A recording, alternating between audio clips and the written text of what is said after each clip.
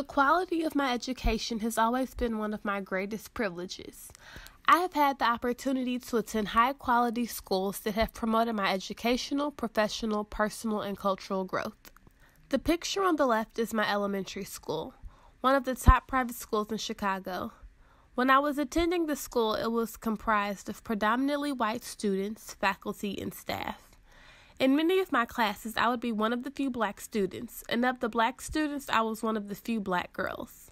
I was the token black girl, the sole representative of the black students, the point of reference to discuss the black experience. My teachers looked to me to act as the model student for the other black girls in my class. I was the exception. Not that I wanted to be, but because I had to be. I had internalized these pressures because I did not want my teachers to think less of me. It wasn't until I came to Spelman I felt like I was in token black girl heaven. As seen in the picture above, I was surrounded by other like-minded women who had shared similar experiences of being the token black girls at their schools. We had all finally found our safe space, which included an appreciation of our race and our various ethnicities. We could indulge in our blackness, finally being in a space where we weren't upstaged by the color of our skin. Being at Spelman, I began to see an overload of black representation in administration, in my professors, and in my classmates. For the first time, I was genuinely proud to be a black girl, not because I had to be the best in my class or I was the best in my class, but because I was surrounded by examples of who I truly wanted to be.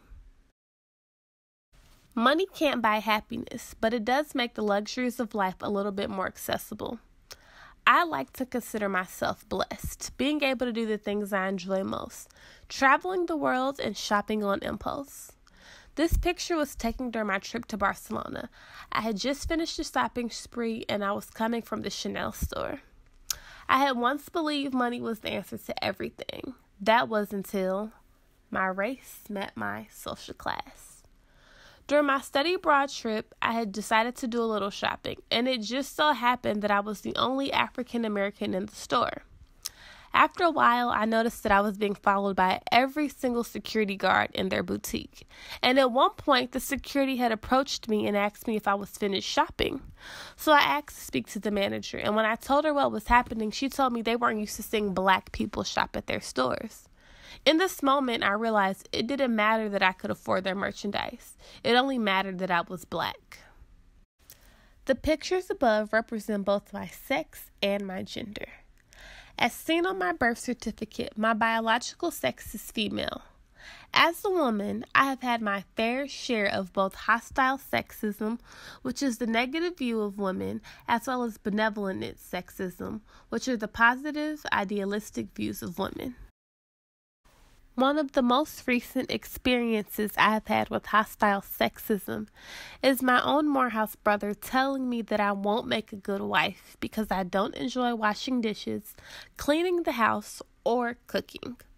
Ultimately, he was reducing my life's purpose to how well I would serve as someone's wife. I have also encountered experiences with benevolent sexism from my own grandfather. He constantly reminds me that I should be looking for a husband who will treat me like a princess, protect me, and spend his life taking care of me. Ultimately, my grandfather is telling me that I need a man to be taken care of and to be protected. In terms of my gender, I choose to identify as being cisgender. Cisgender is a term that describes people whose gender identity and expression matches with their assigned sex. I chose to use the picture that showed gender-conforming objects, such as my pink high heels, my sparkly purse, and all my favorite lipsticks. Choosing to identify as cisgender, a gender-conforming identity, has been a great privilege for me. I can freely express myself through my clothing choices without the fear of backlash. My femininity and identity is never called into question. I've never been asked when I chose to be gender conforming either.